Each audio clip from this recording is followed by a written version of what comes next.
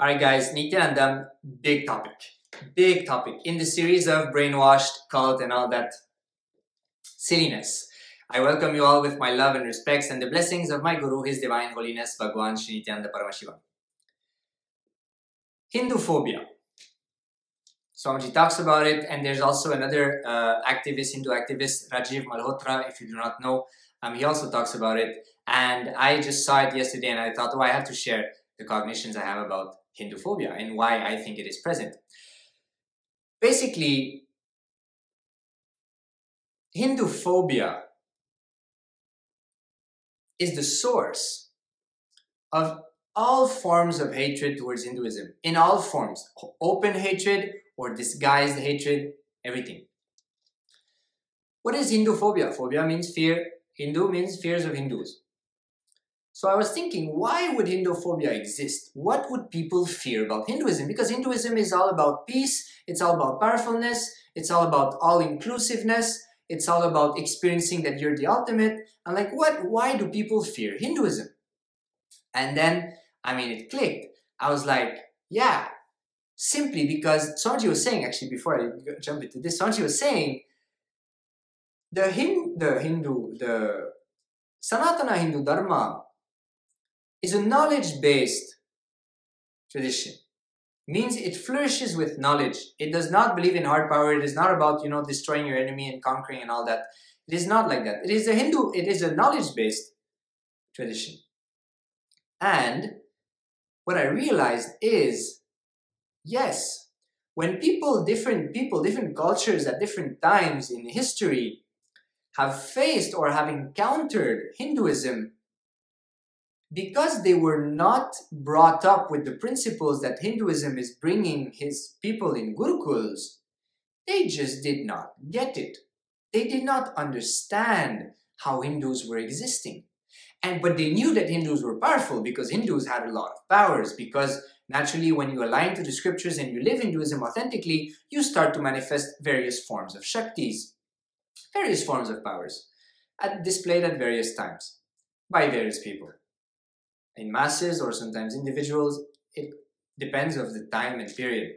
But they got scared. There's a book written, like I mentioned in another video, by an English people saying that how to destroy India. And they start by saying that India is Hindus are very powerful, but this is the way how to destroy them. And they have a step-by-step guide of how you can destroy Hinduism. And the first thing is destroy gurukuls.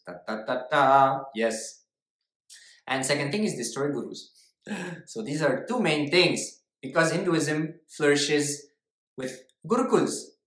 But to have gurukuls, you need to have guru. Without gurukuls, there's no guru. Without guru, there's no gurukuls. So that is the fundamental thing, and that is why people cannot digest gurus. When the being is dead, Ramakrishna, Ramana Maharshi, Vivekananda, people will chant his glory. But when they were alive, people were not chanting their glory. After they realized, oh my God, what kind of great beings they were. But the people at that time, very few realized who these beings were. So that is because of the delusion we cherish. When the master is alive, it's not a joke. Master is an intense space. And you have to want it. Otherwise, you can't handle it. So the seeking and the yearning and the prayerfulness has to be very intense for you to be able to handle that intensity. Otherwise, if it's just a casual thing, it's like, you're like, oh yeah, I want to play football. And then suddenly you're put on a football field and then you see all these people all bulked up and all that. You're like, shit, I don't want to be here. Then you get out of the football field, It's just a casual desire. Same thing goes with the guru. Oh yeah, I want to be with the guru. But then you go in the guru in the presence and you see the whole thing and you're like, and then you run away because your desire was not sincere. That's fine. But abusing guru is a big problem. Is a big problem. Biggest problem, as far as I cognize. When you abuse one guru, when you become okay with the idea of abusing one guru, next thing you know, abusing two gurus, no problem. Abusing all gurus, no problem. Who needs gurus? India never had gurus. Sanatana. Then your mind starts to take over, and before you know, the whole thing is destroyed. Abusing gurus is not a Hindu practice, is not a Hindu way of life. If you abuse a guru, you are not a Hindu, as far as I cognize. Because you do not understand the principle of Guru Tattva, you do not understand the importance and the responsibility that gurus have within the role, within the space of Sanatana Hindu Dharma, and you do not realize how Sanatana Hindu Dharma has been existing and is existing today because of the gurus and the Guru Paramparas, the lineages of gurus. So that's a big blind spot that people have to look into. But coming back to Hinduphobia, when people came in front of Hindus and the knowledge and power they were radiating, they didn't know how to handle it.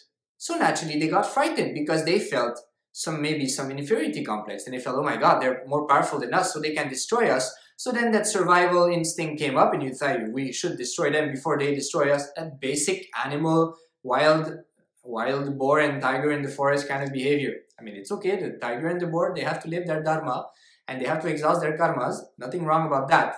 But when humans are in the human body and they're behaving like these two, there's a problem. The human body is not meant to experience that. The tiger and the boar, okay. The human body, no. So like that, it's a big problem.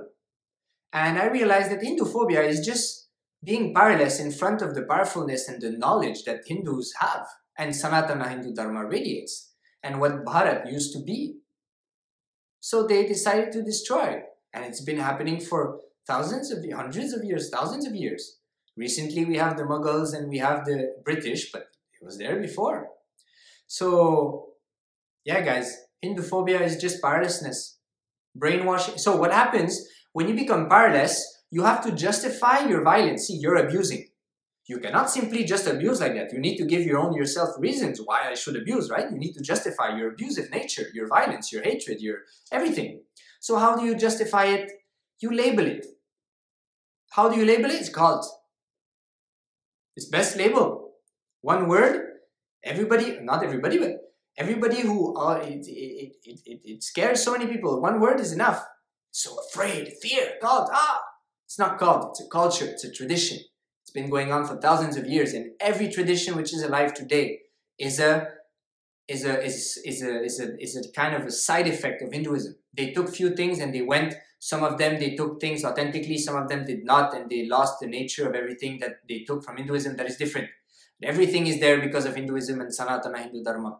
Like in the video I did yesterday, Sanatana Hindu Dharma is not 5,000 years old. It is much more than that. Let's not talk numbers, but it is much more than that. So it's just fear. Hinduphobia is just fear.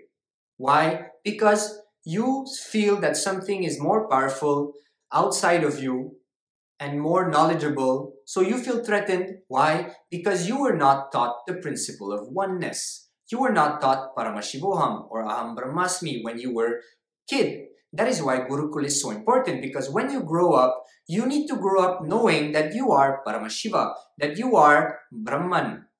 If you're not taught the Paramashivoham principle when you are young, you will feel separated from the whole. And the moment you feel separated, you start to cherish duality. And in duality, you start to cherish fear and, conqueror kind of relationship. And then sometimes you're the conqueror, sometimes you're the one who's being conquered. And you just fight for your life and just try to survive. And that's why we grew up with amazing, terrible thought currents such as survival of the fittest. That's just like the basic animal kingdom thought current. And like I said, animal kingdom is fine because that is the purpose for which they assume animal bodies, because that is the dharma and the karmas they decided to exhaust through assuming these bodies. But doing that as a human is a big problem because the human body is meant for enlightenment. It is not meant to fight and destroy your neighbor, destroy the next city, or how do we used to call it, next province, or whatever, at different periods of times. It's not about war, it's about knowledge and becoming in oneness, and Hindus are the embodiment of coexisting. And I'll make another video about that in future. So with this, I thank you all. Like I said, I upload many videos a day. Click the bell icon so that you know when I upload. You can check it out, don't miss out. I think it's amazing content.